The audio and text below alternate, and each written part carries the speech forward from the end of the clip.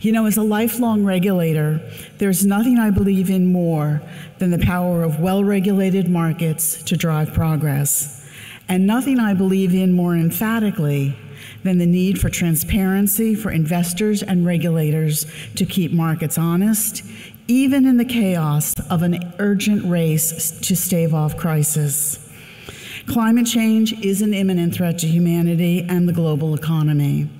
The good news is thousands of firms in over 100 countries, representing 90% of global GDP, have committed to achieving net zero greenhouse gas emissions. And through GFANZ, over 450 financial institutions have committed to reach net zero by 2050, with substantial emissions reductions by 2030. The bad news is there is no clear framework for this transition and limited transparency into the steps that firms need to take to support it, a potentially dangerous combination. GFANZ has united all parts of the financial sector to develop that path together. Pooling our expertise and working together, we are addressing data and other technical barriers, and through teamwork and the ingenuity of the financial institutions committed to net zero, we're developing the tools and frameworks needed to make this transition possible. We will do this in partnership with global regulators and civil society, because even in times of great crisis, we must proceed with scrutiny and caution.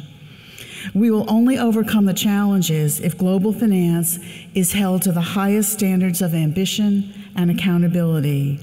And now, more than ever, transparency is paramount. To support this, GFANZ is developing a global pan-sector framework for financial institution net zero transition plans to support the transition of the global economy to net zero. Our members recognize that they need to support a whole economy transition, not just reduce emissions on paper. While each major type of financial institution has a different set of levers at their disposal, common across the sector is the ability to finance or enable real economy activity.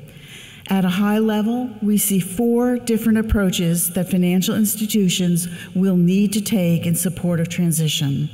First, and I really want to put the most emphasis on this, institutions should finance or enable climate solutions to replace high-emitting activities.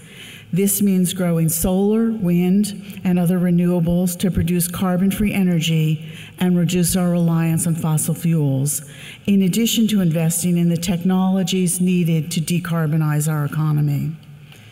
Time is running out, and we are frightfully behind where the science tells us we need to be. The firms in this room hire the brightest minds in the world and have helped finance countless innovations. There is no excuse. In the case of clean energy solutions alone, we must triple annual investment flows as quickly as possible. Second, institutions should finance and support companies that have already aligned themselves to a pathway for net zero. These are leading companies that have figured out how to operate in a net zero world, and they require continued finance to keep leading the pack and growing. Third, the financial sector must finance and enable the transition of companies that are not yet aligned to net zero today.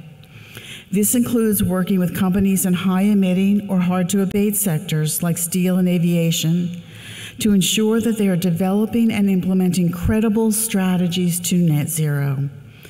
This is where some of the hardest work in the transition will lie, and to support these efforts, GFANZ is developing frameworks and tools that financial institutions need to ensure these efforts are transparent, appropriately ambitious, and aligned to net zero.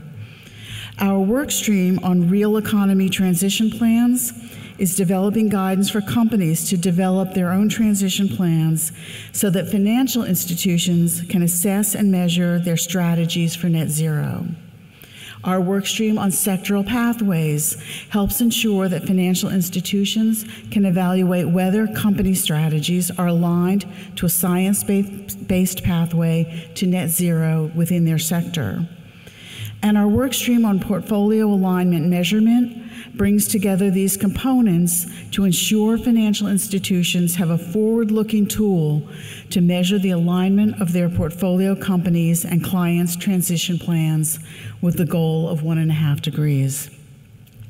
And fourth, financial institutions can support the managed phase-out of high-emitting assets.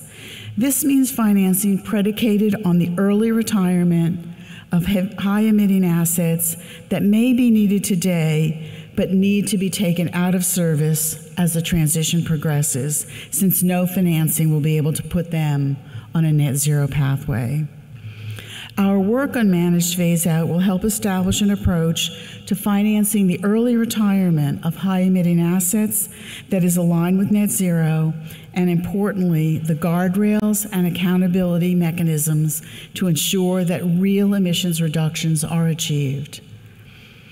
Financial institutions must develop transition plans that reflect how they will support the net zero transition in the context of their portfolio, client base, and business model, employing a mix of these 4 approaches.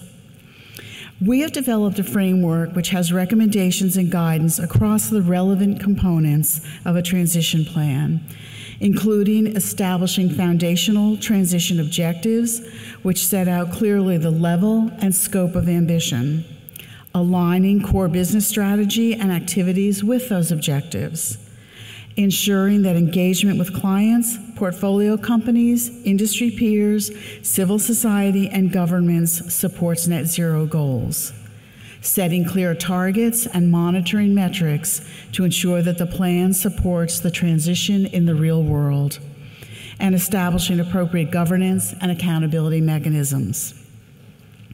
Our work on transition plans also aims to support the official sector as governments look to set guidelines for how companies in their jurisdictions will contribute to national emissions reduction commitments. Private finance will play a role in enabling each country's transition, and transparent, consistent, and credible transition plans will be an important source of information for governments.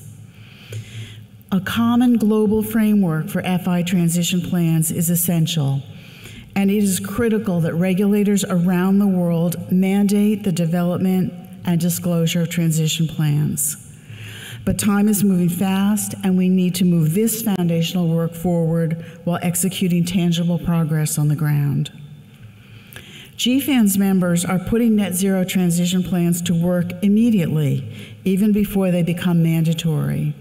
Firms voluntarily developing and disclosing transition plans will produce real-world success cases to use as examples for other firms as they meet their commitments by enabling the net zero transition.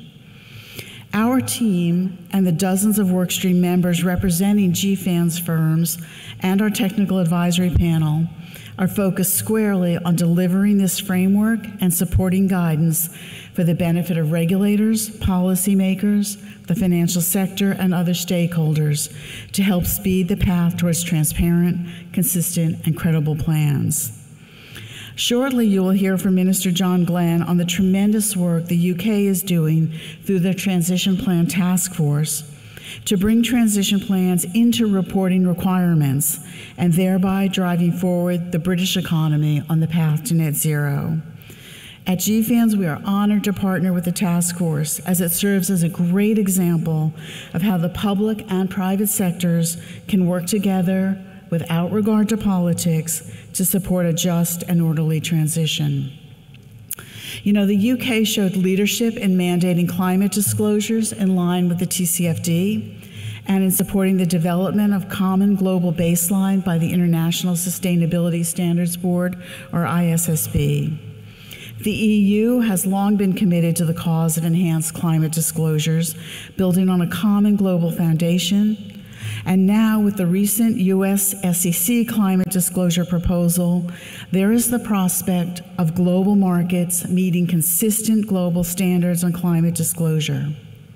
These climate disclosure standards envision forward-looking transition plans, even if there is much to do to articulate common expectations.